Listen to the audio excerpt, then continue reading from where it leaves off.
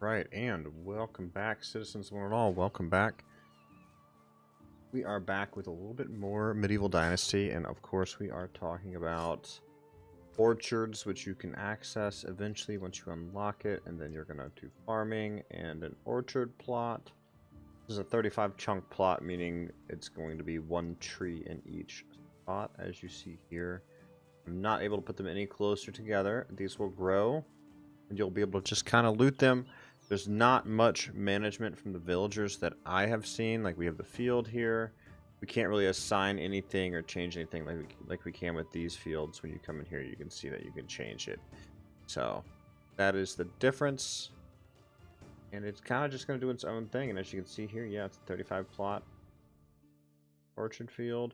You don't even need to really fertilize it. You can just literally plant the seed, which we don't have any right now. We've planted all we had, but I'll probably do 2 full rows of apple. I need like 2 more here, and then I'd move on down the line. It's going to take these things a couple of seasons to grow, and then you'll get fruit every year. And I believe once they are grown, you'll be able to assign farmers to come over here and loot the orchard and take care of the orchard. So that is all. That's like the basics of having an orchard.